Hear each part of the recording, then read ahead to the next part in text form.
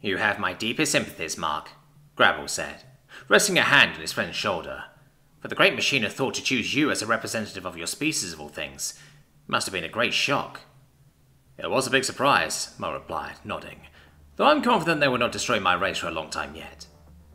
How can you be so certain? Gravel asked, convinced his friend was just in denial at the impending doom awaiting his race. Simple. Because of that machine's very nature, of course, Mark replied with a grim reminiscence of a child caught making mischief. How so? Take your race, for instance. You're a hive-minded species, something we humans were surprised to find was the norm among races in this universe, Mark began, while gesturing to Gravel. That machine goes through all time to the point of its chosen representative and takes the greatest minds of that race to answer but one question for that representative. Yes, that is so, Gravel agreed while nodding. Your race, because of their hive-minded nature, would inevitably be drawn to the same conclusions and ideologies, while my race has a uniqueness that is very different. I don't follow, Gravel said, tilting his head in confusion. Simply put, because we humans are individuals, we will never share exactly the same view. No matter how much overlap our people have, there will be differences. So when that machine asked me to ask any question I could fathom, I let my mind go to work trying to find something no human would come to the same conclusion on. Mark's grin only grew more prominent. So what did you ask them?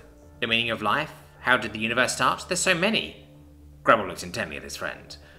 Well, Mark's grin could barely be contained on his face. First I will say I picked something rather childish. Oh? Gravel said, with an arched brow in surprise. Yes, I asked the greatest minds of humanity a question that will cause endless debate and never have a real resolution.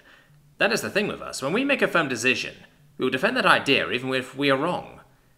Please tell me, Mark, what did you ask? Gravel now begged. I asked them this. How can a grown adult pick their nose without concealing their actions, make it so no negative idea will result about him, even in the smallest detail? Mark's eyes now shone with the sheer madness of his question. Yup. Gravel paused to compose himself. The question you asked the machine, the nexus of all great minds, was how to pick your nose and not look like a childish idiot? Gravel finally shouted in shock. You do realize if they answer it, the machine will destroy your race. Why would you ask such a thing? Gravel was nearing apoplectic. Well, if whatever I'm going to ask will result in my race's death, I may as well make it a memorable one. Regardless, those great minds will debate this endlessly, as there's no real answer. Mark grinned.